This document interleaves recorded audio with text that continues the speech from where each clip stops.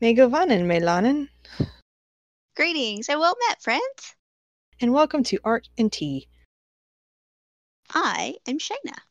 And my name is Ace. And on this random episode of Fun Times, I'm going to be painting a picture of the Shire, and Shayna and I will be telling you random facts about hobbits and I guess, well, obviously the Shire, because that's what I'm painting.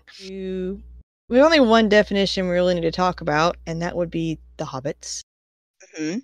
For whatever reason, in my lovely encyclopedia, that Tolkien Encyclopedia, or Tolkien Guide as it refers to itself, the hobbits definition was super long, but all it told you was where to find more information about hobbits scattered out the Lord of the Rings. And I'm like, really? There's no definition on hobbits in my encyclopedia? How odd. Yeah, go figure. But the first part of it actually did give a slight definition. It is basically diminished from, what is that word, Shayna? Do you know what that word is? Let's give it a stab. Hobbitlan? Which We'll go with basically, yeah, Hobbitlan, which basically means hole builders. Fun fact, not all hobbits live in holes. Nope. All right. I have a really long story about how I got into Lord of the Rings. I'll try to sum it up. Okay. So, as I said, my name is Ace, and I got into Lord of the Rings, I guess, my middle school year, so I was probably about 11 or 12, right as the movies were coming out. In a nutshell,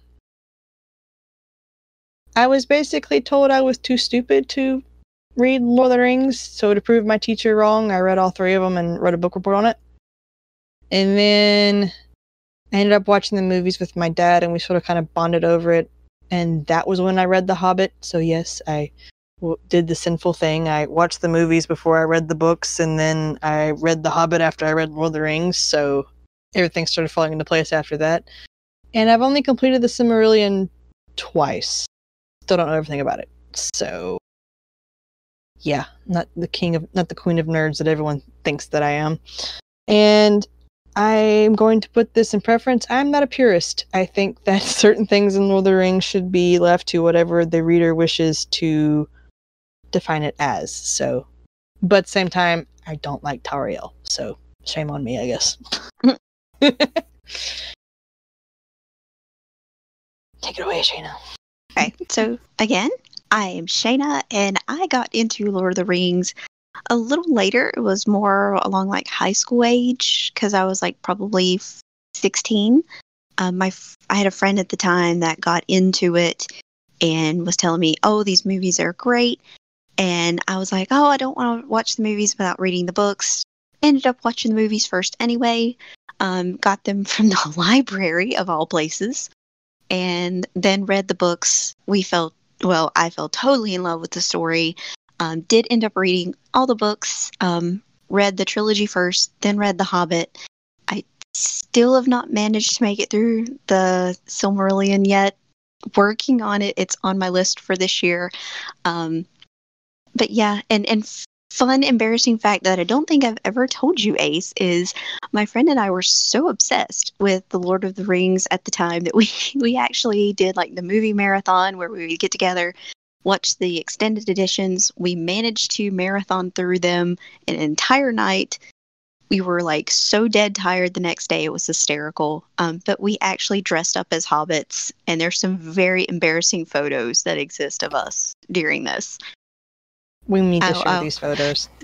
I'll have to see if I can dig them out for you. So I can pop them up on the screen. Here they go. No. Kidding. They're so terrible. Actually, another fun fact. Me and my dad do watch the Lord of the Rings like every Christmas, because add on to a little bit more information about me. The Christmas I received the movies. I received The Fellowship and The Two Towers one Christmas. That Christmas was the same Christmas Return of the King was in theaters. So me and my dad actually spent Christmas evening at the theater. We were going to take Samuel with us, but he's like, I can't stand to watch Gollum on screen. So he didn't go. But now he can watch Gollum. So every Christmas, my dad and I, we watch the movies together. We haven't marathoned the extended edition yet. I'm still working on it. It's truly an experience. So, Of course, I just now got my friend Megan to actually watch them all the way through, and I posted it on Facebook, and all of our other friends were like, "Seriously, she hadn't made you watch them yet?" yeah, I convinced my younger brother to watch them, and actually, when we first, I first started getting into it, it was right when Return of the King won like so many different Oscars. Oh my And goodness! they actually put it back into theaters around here. And so I actually took Nick, my younger brother, to go see it in the movie theater. It was one of the first times I ever locked my keys in my car. Oh my goodness! So there was a lot of memories, there. But we ended up sitting in the theater. We saw it entirely like by ourselves. So it was a great movie experience because we got to, like yell at the screen and all the fun things you do in a movie theater when you're by yourself. Yep, that's pretty much our experience. It was me and my dad, and then like another dad and his two kids, and we're all sitting there yelling at the theater screen. So fun facts. Yeah, this was just literally me and Nick. So we had a great time. I know, right? And then they tore that movie theater down. Oh, the memories, they're gone. Yeah. So anyway. But yes, back to the point at hand. What I wanted to do was, since I'm so in love with the fantasy world of Middle Earth and Tolkien's desire to have literally an English mythology, because apparently England doesn't have any mythology, that I wanted to make a creative way of sharing it with my friends as well as my artistic skills.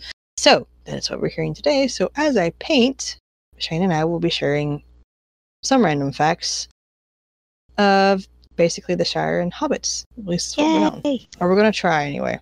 So I will start with the first random fact, and that is that the Shire lies within the old kingdom of Anor.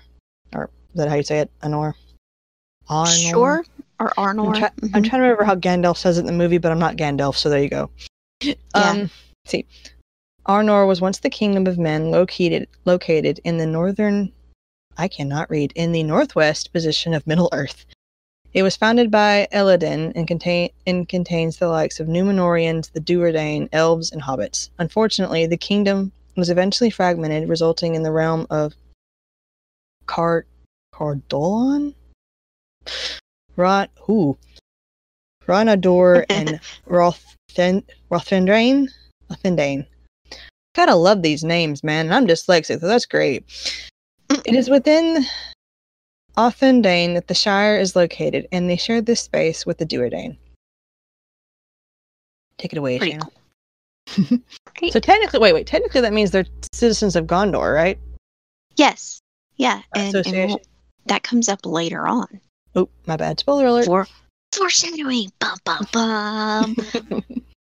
So the second one is the Shire actually has its own calendar, which I did not know before reading this. The Shire officially was founded in the year 1601 of the Third Age. However, that year is also referred to as year number 1 in the Shire calendar, which is also called the Shire Reckoning. So much like the traditional calendar we use now, the Shire calendar contains 12 months, each with 30 days. The Shire Reckoning officially began when the Hobbit brothers Marcho and Blanco crossed the Brandywine River and settled in the area. And then the fertile land of what became the Shire was then gifted to the Hobbits by King Argaleb II. Can we just take a moment and appreciate the Hobbit names? I lost it at Marcho. Yeah, Marcho. I was just like, wow. And I'm assuming it's Blanco. I mean, that kind of sounds more like a Hispanic or Spanish style name, but okay. We'll go with that. All right, the next fact is the Hobbits once lived near the Misty Mountains. The movie would have the audience believe that the Hobbits have always lived in the Shire, but that's not the case. Hobbits originally hailed from the vales of Alduin, near the Misty maybe? Yeah, Alduin, near the Misty Mountains. However, the growing troubles of in nearby Mirkwood caused them to relocate. They traveled west over the Misty Mountains before settling in Doland, and eventually they made their way further west and finally settling in the peaceful Shire. Why is it always seen that the troubles of Mirkwood seem to cause people to move? Okay, speaking as a very Hobbit-like being, if I lived near Mirkwood and saw like giant spiders like Shelob, yeah, I would leave too. So Shelob like, all right, siblings? bye. Yeah. I'd be like, all right, bye. Y'all have a good one. Be like, see ya! I'm gonna go find somewhere else. I'm like, I don't like spiders that much, so part of me is just thinking, yeah, bye, Felicia. For real, right? That would be me. I'd be like, bye. I'm done. Yeah. How many people in chat don't like spiders that way? Raise your hand. Okay. Yeah, for real. Be like, yeah, nope, I'm good. I don't like little spiders, so seeing big, massive spiders, that's a deal breaker for me. I got the heebie-jeebies in the movie theater, not gonna lie. Oh yeah, that's one of my least favorite parts of the entire movie. So, yeah. So, totally feel you there. Along. Yes. The Shire was once a royal hunting ground. So before the Shire was the Shire, it was a royal hunting ground often used by King Argaleb II, the 10th king of Arthedain. He began his rule in 1589 of the Third Age before he died in 1670. It says his rule was plagued by a literal plague and the aforementioned evil in Mirkwood, resulting in the area of Arthedain, which itself was born from the fragmentation of Arnor, growing depopulated. So with his kingdom in ruin, King Argaleb II gifted his old hunting grounds to the hobbits, and in return, they pleaded loyalty. So basically he said, yeah, sure, you can have it. And they're like, oh, cool, thanks, we'll be loyal. Okay. Part of me is thinking, since I think about the hobbits now, I'm like, in what way would they give you a benefit? Just saying. But that brings up the next point. The Shire is part of the Kingdom of Gondor. Yes. Eventually, the Witch King of Angmar conquered Arthedain, but left the Shire alone for reasons unknown. When the Kingdom of Arnor collapsed, the Shire officially became part of the Kingdom of Gondor. However, the Shire has also remained an entirely self-governed province. Yeah, there's actually a story behind that. Apparently, the hobbits actually did show up during the War of the Ring and actually gave the Witch King a run for his money. So I'm picturing a bunch of hobbits with hot frying pans for some reason, you know. As you do. I mean, you don't mess with the hobbits.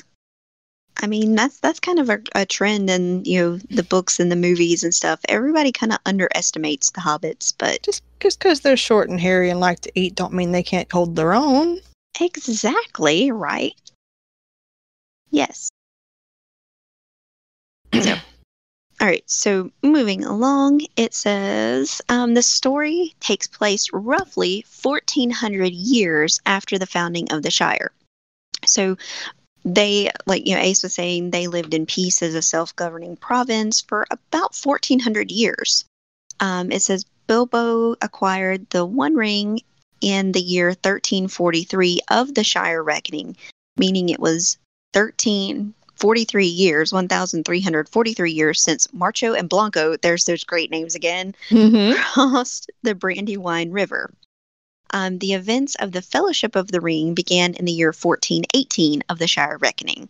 It was in April of that year that Gandalf returned to Bag End for Bilbo's birthday party, which is like the opening of the Fellowship, story. Mm-hmm. And it was in the following September that the Ringwraiths entered Hobbiton, officially declaring end to world peace. So hey, that's like right now. So be on the lookout for Ringwraiths, y'all. Well, I like how the book describes it. It was one of those things where Frodo just finally discovers that the Shire is no longer safe, and it's like that's a very sad thing to figure out. Is when is home no longer safe? That's a sad thing to feel. It is. It is. All right. So the next one is the Shire was attacked by Saruman. Speaking of not feeling safe. Yeah, speaking of not feeling safe, the movie remains faithful to the source. The movie remains very faithful to the source novels, but for one major difference, the event known as the Scorching of the Shire. They didn't put that in the movie. No. The Return of the King novel ends with the hobbits returning home to find an industrialized area governed by Saruman. The hobbits return incited the Battle of Water, which is known as the final battle of the War of the Ring. Saruman is defeated and exiled by Frodo, but his throat is eventually slit at the doorstep of Bag End by Grima Wormtongue. The movie doesn't portray it that way. No, and I conveniently forgot that even happened in the book. It's like, did I just block this out or something? Apparently I did. It's a pretty crazy part in the book, and I respect why they didn't put it in the movie. I mean, no, they did put it in the movies. They put it in the first part of the Fellowship, one of the first parts of the Fellowship, when he's looking in the mirror. When Frodo's looking in the mirror, they show what happens to the Shire. They didn't put it in Return of the King because it's kind of one of those things. It's just kind of like, oh, the ring is destroyed, the day is saved, and okay, you can't go home because home's being destroyed. So they were just like, no, let's just actually kind of give it a happy ending. Yeah, it would have kind of ruined the buzz. Yeah, don't ruin the buzz, man. Don't ruin the buzz. Yeah, no. So this next one, I did not know either. I learned so much. I felt like such a fraud. I was like, I didn't know this. Buckland was given to the Shire by Aragorn. So located east of the Brandywine River is a region known as Buckland. While Buckland is inhabited by Shire hobbits, it's not officially recognized as a region of the Shire. Buckland is separated from the Shire by the Brandywine, but access is granted to both locations via the Brandywine Bridge and Buckleberry Ferry, which the hobbits used to escape from the ring race. And I would just say that is one of my favorite parts of the Fellowship. Yes. Because Merry is just like so intense. You know, he's just like, Buckleberry Ferry, let's go. Yeah. Or follow me. Yeah. Follow me. He's just so in the moment and so intense. It just, anyway. So the area was eventually made part of the Shire during the reign of King Aragorn. I don't remember who owns. I don't think it ever really says who owns Buckland, but yeah, apparently Buckland is. Yeah, I was thinking to myself, like, really, Buckland's not part of the Shire? And then they actually kind of mention it in the book. It was kind of like, no, it's just owned by Bree. Nobody really governs it though, so it's just there. But hobbits live there, so have fun. I mean, just hobbits are kind of they just took over. It's like, oh, hey, we'll just live here too. And this fact I did know because I played Lord of the Rings online, and it's always throwing this in my face, but the Shire is protected by the Duerdain Rangers. The Shire is a peaceful location. It's not very important in terms of geographical positioning, nature source, or dangerous inhabitants, so it remains free from violence and conquest. However, it is still protected by the Duerdain Rangers, who regularly patrol the Shire's borders. These rangers are the last remnants of the Duerdain of Anor, the old kingdom in which the Shire is located. So basically, they're going around watching the border. So why there's no trouble in Hobbiton? I wonder why. It's because all them scary men standing outside your borders with bows and arrows. Exactly. And I kind of thought that was cool. I mean, I knew it. This is one I knew too, but it was just kind of one of those. It was like, oh, that was really nice. You know, hey, they were watching out for the little Hobbit people. So, yep. Right. And then the last one about the Shire is that the Shire is often visited by elves and dwarves. So the movies kind of portray the Shire as just this little bitty oasis untouched by outside influence. And while it's mostly true, it was also subjected to the odd visit from elves and dwarves. Obviously elves went there in the events of The Hobbit, but dwarves also travel on the Great Road that leads to their mines in the Blue Mountains. Wandering companies of elves also pass through the Shire while traveling to the Grey Havens. Both races are of great importance and interest to the hobbits. I believe the book refers to them as the queer folk who wander through. Yep, because anything that's not typical to a hobbit, they're going to be, those queer folk. Them queer folk. But I just thought it was funny because, like, if you're looking at a map, no one seems to think about it until you actually look at it. Like, the Shire's smack dab in the middle of the Great Road to get to the ocean. Like, yes, you literally have to go to the Shire, otherwise you're walking all the way around it.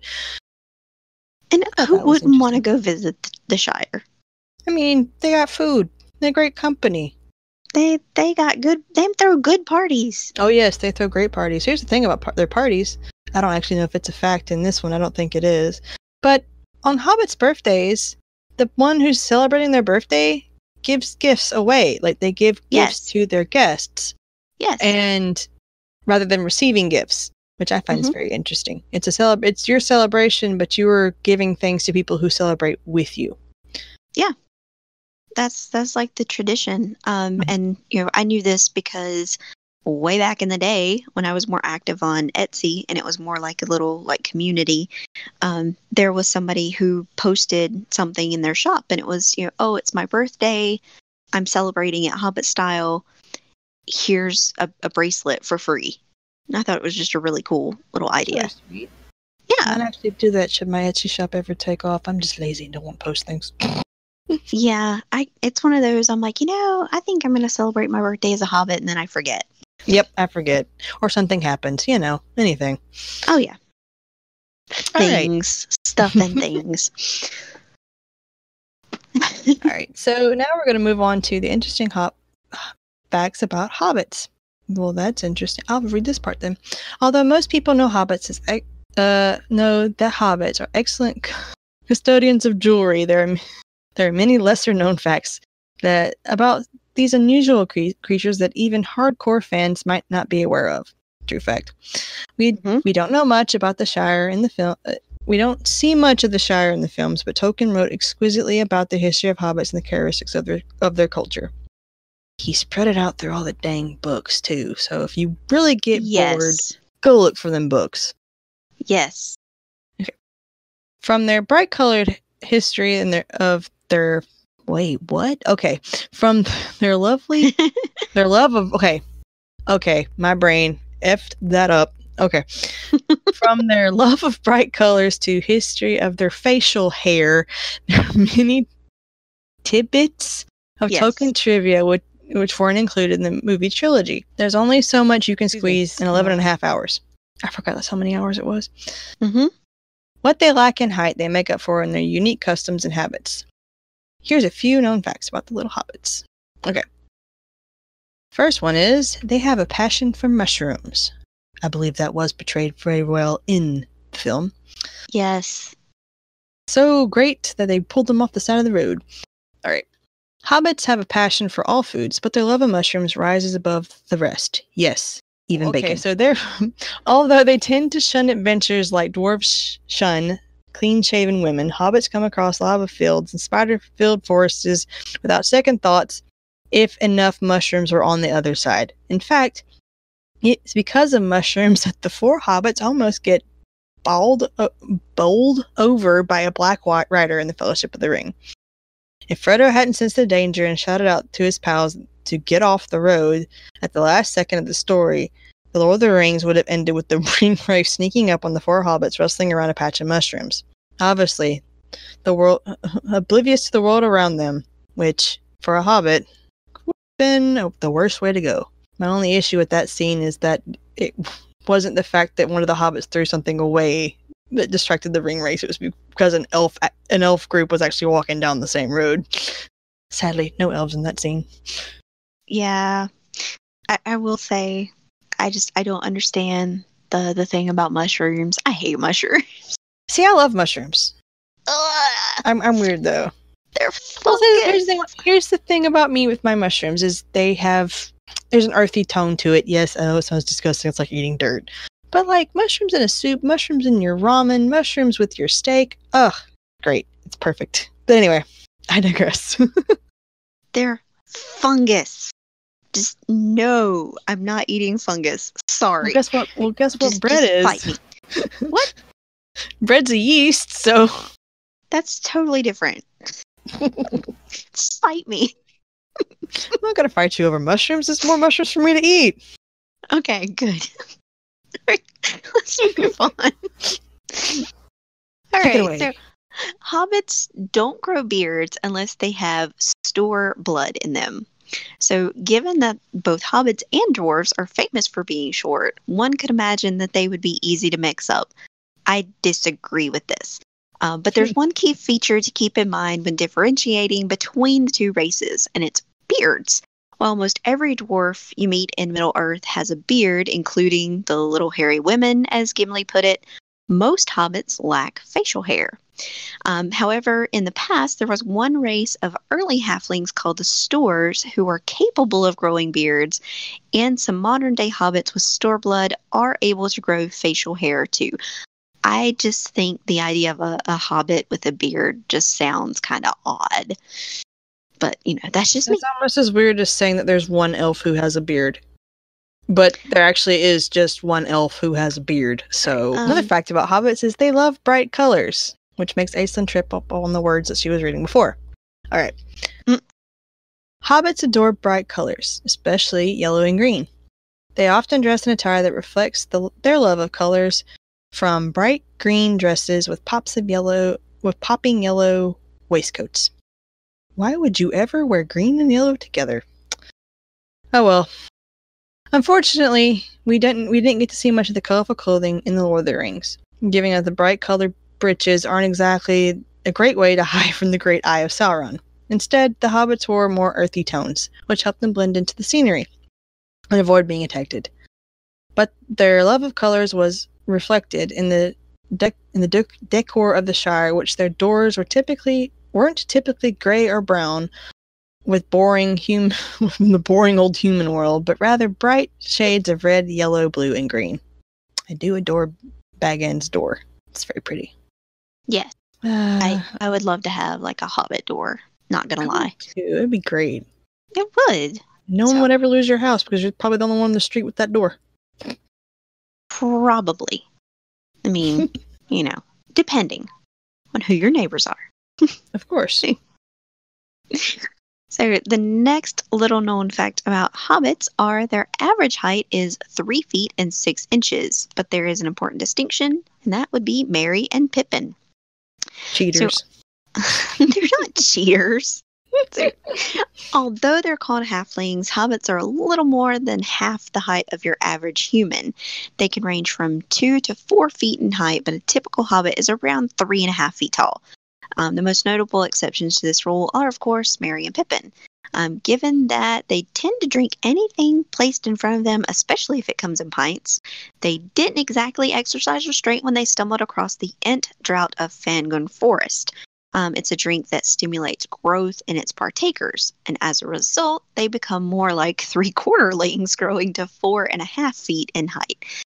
I would just say I would have loved to have been there when that actually, became known. It's like, wait, how did you grow taller? How did you get taller? Could you imagine them coming home and then like their family like, wait, what happened to you? How did you get this tall?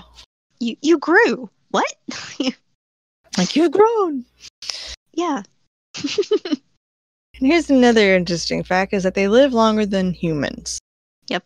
Despite their habits of overindulging not just food, but also pipe, weed, and ale, hobbits live a good deal longer than humans, with an average lifespan of extraordinary of 100 years. Expectancy. I cannot read. With the average life expectancy of 100 years. They can be any number of reasons for their peaceful way of life to the simple possibility that they just have good genes. It could also be because they tend to avoid going on adventures that might put them in an early grave. No matter how much fun it may be, stealing from a fire-breathing dragon isn't exactly good for your health. I know a few humans who might also agree as well. I mean, and maybe a few dwarves. Yeah, it worked out good for Bilbo. I mean, well, yeah. If you end up finding a magical ring that makes you live past 100, yeah. I mean, he lived to be quite old because he lived to 111 and then went to Rivendell and lived for longer. So I mean, worked out fine for him. He's a lucky hobbit. He is. So, but did you know that Gollum used to be something like a hobbit? I did know, but our viewers may not have. So, although he might have looked something more like something you drag from the bottom of the sea, like any sort of human in Lord of the Rings, Gollum was once something like a hobbit. In fact, he was a member of the Store race, which was one of the early forms of halflings, the ones with beards. And wasn't he kind of scruffy in like the flashbacks too? Yep. I thought so. But after the One Ring corrupted him, Gollum retreated to the bowels of the mountains and slowly became the slimy creature we all learned to both love and hate in The Lord of the Rings. Most convoluted character ever. For real. He was very confusing. Just, yeah. Okay, small tangent. My mom was actually watching The Hobbit with me earlier, and they were doing the riddles and things. Mm-hmm. And like before that, we know he's talking to himself about how he wants to eat Bilbo over, and Bilbo's like, "What are you talking?" It's like, "I didn't say anything. You weren't talking to you." She went, "What?" Anyway, rolling along. In the book, hobbits eat 6 meals a day, not 7. Oh, fun fact. If 7 meals a day does sound a tad bit indulgent, If 7 meals a day sounded a tad bit indulgent to you, know that hobbits in the book are a bit more restrained from those in the film, limiting their daily intake to merely 6 meals per day. Egads. I mean, from them 7, 6, whatever. One spit in one hand, once in the other. Who knows? Oh, excuse me, 6 in one hand, half a dozen in the other. I got my idioms mixed up there. Anyway, for the movies, dinner and supper were split into 2 separate meals. But in the books, hobbits only have one meal after afternoon tea. However, breakfast, second breakfast, elevensies, and luncheon are still, of course, the high priority, as it is if that needed to be said. Well, if you smoke all that weed, I assume you have to eat a lot. So there you go. Get the munchies. I really don't think that's what that weed is. Just saying. Hobbits are able to move extremely quietly. So although they can make quite a ruckus at the local tavern on a lively evening, especially if there are tables they can dance on and they like to sing, hobbits are known for being able to move around exceptionally quietly. This is how Bilbo managed to sneak up on the 3 trolls and the Hobbit without them noticing.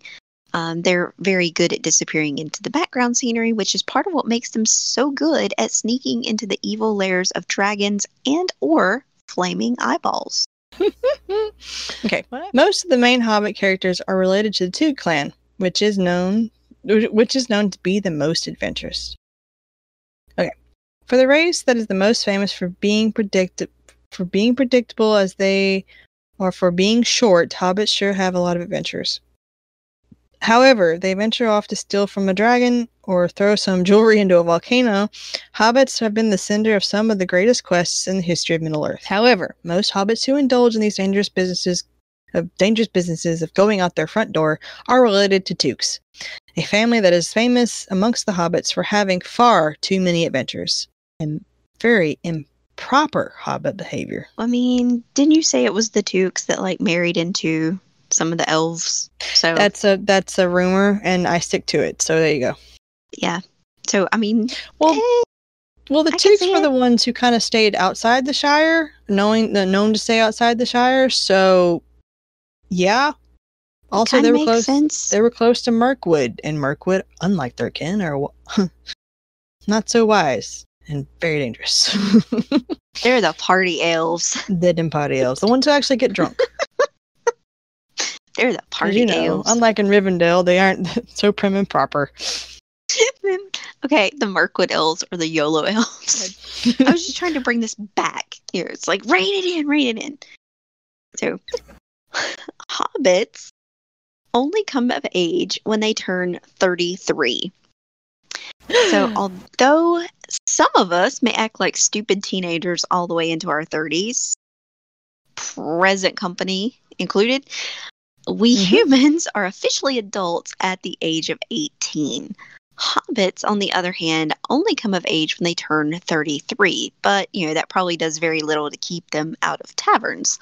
So if their top-notch pipeweed and excellent ale weren't already making you want to run away to the Shire and embrace the Hobbit lifestyle, add 15 extra years of youth to the list of reasons that hobbits have it made. All right. I think that concludes the fun facts of the lovely Hobbit and Shire stuffs. Words. I'd like to thank our residential Hobbit for joining me this evening. Hey, you're welcome. I'm a hobbit too. Who am I kidding? Yeah, It's like that. It's like that. Hmm. You're more of an elf. Well, it is like, okay, this is the funny meme. Okay, so I think it's Sarah Scribbles. She draws the thing like, growing up, Mhm. I'm going to be an elf when I grow up. As an adult. Who am I kidding? I'm a dwarf. Yeah. But anyway, so I hope Yes. you all enjoyed these random ramblings of two nerdy girls and their fun of Lord of the Rings and Middle-earth. Yes. And we hoped you would join us on our next adventure, which... Pick something random, Shayna. What should I paint next? How about Mirkwood? The Greenwood and Mirkwood? Sure. Alrighty then, we'll do that next. So hopefully you'll all join us again for the Greenwood / Mirkwood, and we'll probably do a little bit more history stuff on it because there's actually a lot more in my encyclopedia, I'm sure, of Mirkwood that I don't have to go digging through every book that Tolkien never wrote. You know, that's no fun. Depends on your definition of fun, but sure. I don't have all the books, so probably wouldn't be too fun. Probably And of not. course, with that recording, that means I probably get to talk about one of your favorite characters. Care to share who that is? The Randall. Yay! Played by the lovely, played My by the bae. lovely Lee Pace. Yes. who is the butt of my ongoing joke. If I die, please tell Leaf Pace that I love him. If something doesn't go according to plan, it's the internet's responsibility to tell Leaf Pace that I love him. That's all I ask. All right, YouTube, that's your quest. Yeah. All right then. So we're gonna call it a day, and we hope to see you guys next time. So, bye.